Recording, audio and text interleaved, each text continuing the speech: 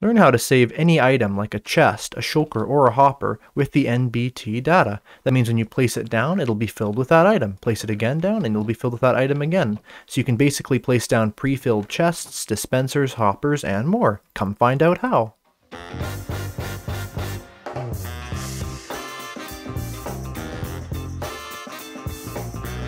So this trick works on dispensers, droppers, hoppers, chests, trap chests, barrels, and shulker boxes. And it's really simple to do. All you have to do is just put some items in the chest so there's something for it to save, like this pattern of diamond blocks here.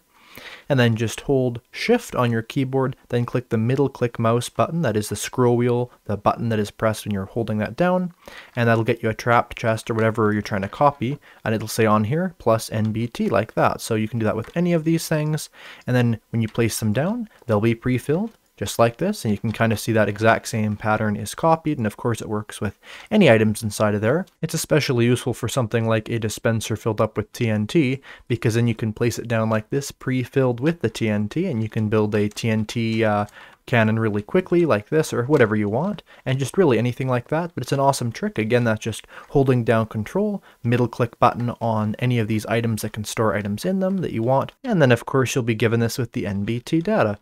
And of course, this only works in creative mode. Anyway, if you guys enjoyed that quick tutorial, make sure to press the like button, subscribe, comment, share, all these things that help this video and my channel. I'll see you guys in the next video, and have a great day. Goodbye.